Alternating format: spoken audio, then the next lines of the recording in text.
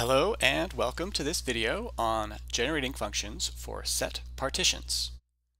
We will start this video by revisiting the Stirling numbers and the Bell numbers.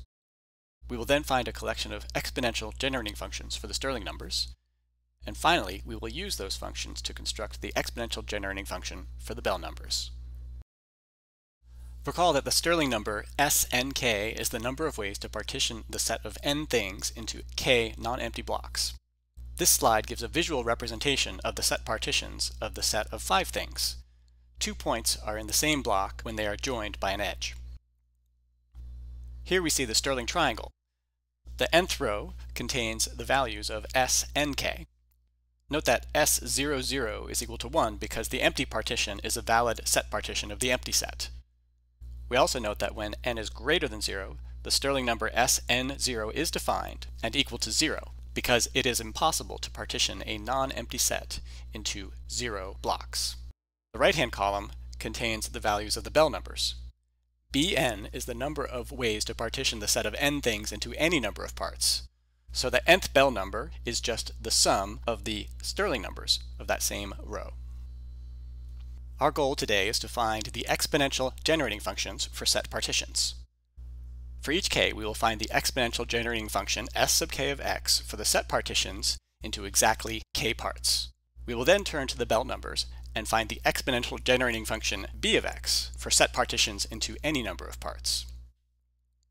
We will fix an integer k and look at the number of partitions of the set of n things into k non-empty blocks. And you'll recall that in a previous class activity, we found an inclusion-exclusion formula for Snk. The number of ways to partition the set of n things into exactly k blocks. And there it is. Perhaps you remember that we derived this formula after counting the number of surjective functions from a set of size n to a set of size k. And if you don't remember how we did that, this is your chance to pause the video and refresh your memory.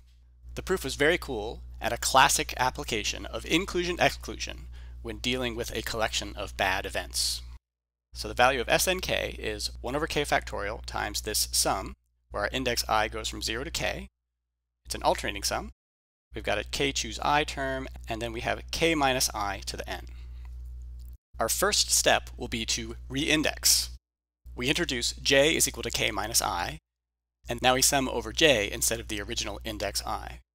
The k minus I to the n term simplifies to j to the n. Meanwhile, the k choose I term becomes k choose j. That's because k choose I is equal to k choose k minus I, which of course is just k choose j. Finally, we also update the exponent of the -1 term. Now that is k minus j. We are now ready to get to work. We define the function s sub k of x to be the exponential generating function whose nth coefficient is the Stirling number Snk. And just as a reminder, when we have an exponential generating function, we have our coefficient times x to the n over n factorial. So let's plug in our inclusion-exclusion formula for Snk. We get this very intimidating expression, but never fear, we can do some reorganization and make it look much, much nicer. First, let's pull out this 1 over k factorial.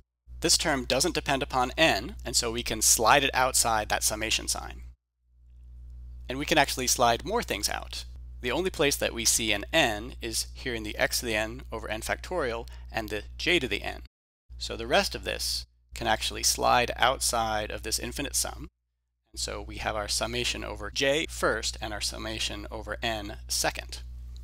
Next, let's turn our attention to this infinite sum. We have a j to the n times x to the n over n factorial. And this looks a lot like the power series for the exponential function. In fact, it is e to the j times x, and now things are definitely looking up. This sum over j is still a little bit intimidating, but we are getting there. We have come a long way from our original formulation of the exponential generating function sk of x, but there is still more to do. Our next step is to change the order of these 3 terms so that it looks more familiar. So now our exponential generating function is 1 over k factorial times the sum as j goes from 0 to k of k choose j times ex raised to the jth power times -1 to the k minus jth power. And this expression should now ring a bell for us. It looks like the binomial theorem. So it is the sum of a plus b to the k, where a is equal to e to the x and b is equal to -1. So we reach our final simplification. The exponential generating function for set partitions into k parts is 1 over k factorial times e to the x minus 1, all raised to the kth power. So we did it, and I think this is a rather handsome function. And do remember, we can expand this out and find its power series and read off the Stirling numbers, though we must make sure to multiply those coefficients by n factorial as appropriate, since this is an exponential generating function. This brings us to the Bell numbers, which count the ways to partition the set of n things into any number of non-empty blocks. Let's find the exponential generating function for these numbers. And I have good news for you. We've actually done all the hard work already. We get the nth Bell number by summing the SNK Stirling numbers. Likewise, to obtain the exponential generating function for the Bell numbers, we sum the exponential generating functions for the Stirling numbers. B of x is equal to the sum, as k goes from 0 to infinity, of these Stirling number generating functions. Each of these Stirling number generating functions is e to the x minus 1 raised to the kth power divided by k factorial. And so that's our answer. And this is where you come in. This formula can be simplified even further. After performing a u substitution, we get one of our favorite power series. I want you to perform this u substitution and tell me the resulting Bell number exponential generating function. And don't forget to take a step back and soak in the majesty of the function that you get. It is simply marvelous and one of the highlights of this course. Good luck and have fun.